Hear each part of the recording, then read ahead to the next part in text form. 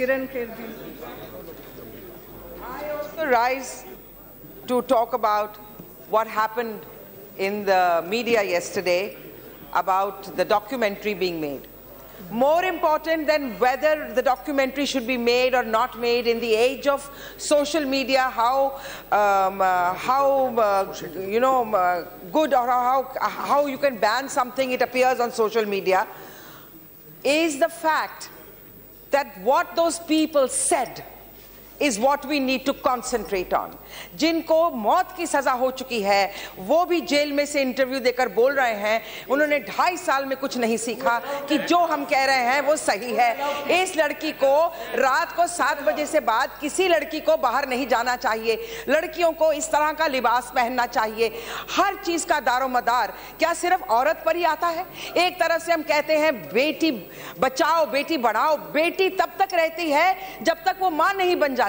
आप भी बेटी हैं, मैं भी बेटी हूं, ये भी बेटी है, नन्ही बच्ची भी बेटी है, जवान लड़की भी बेटी है। इसकी इज्जत करना एक माइंडसेट की बात है। We have to tackle this problem right from the grassroots, from where the mindset becomes such that you insult women, you do not understand that they give consent. The right to their bodies to give consent is theirs. It cannot be abrogated to somebody else. They need to be able to feel safe at all times. ऐसी व्यवस्था होनी चाहिए, लेकिन इसका दारोमदार आदमियों पर है, पुरुषों पर है, उन माओं पर है जो अपने बच्चों को ये सिखाकर बड़ा करती हैं कि बेटी का काम ये है घर में बेड कवर लगा दे, चाय बना दे, खाना बना दे, 7 बजे के बाद बंद होकर बैठ जा।